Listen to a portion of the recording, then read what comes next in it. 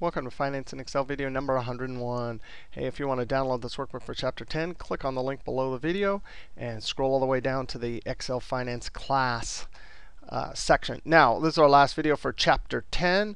We want to look at past stock returns and calculate the mean, the nominal risk premium, and then the real risk-free rate and the real risk premium. And what this means is we're going to do a number of calculations, but we're going to adjust for inflation. So arithmetic mean, we've been doing this many times. We just take the average of all of those using the average function.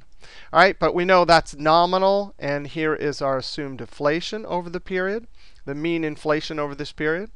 And we have our mean T-bill rate, which will be our assumed risk-free rate. So we can come down here. This is nominal risk premium. Remember, risk premium. Here's our return. Here's the T-bill. And we get an extra premium if the asset we're investing in is risky. So we subtract these two.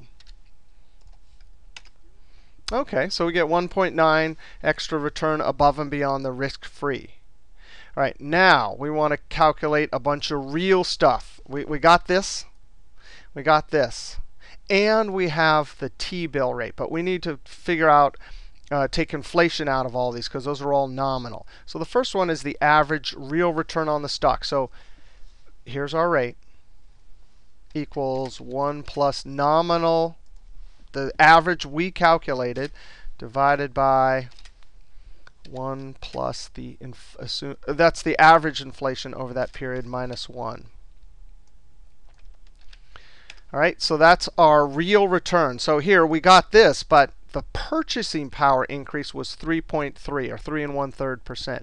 Now I want to do the risk-free. Well, here's the risk-free.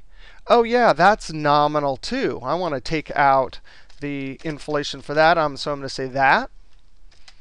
And I've already pasted that. That was the same calculation. Divide by 1 and plus this inflation minus 1. So this is just doing it to our risk-free. Once we have that, we have our return. This is our return, increase in purchasing power. Here's the real return for this risk-free. So when we subtract these, it'll give us our real risk premium minus this.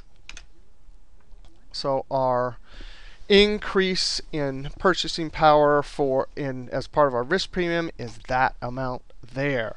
All right, we'll see you next chapter for chapter 11.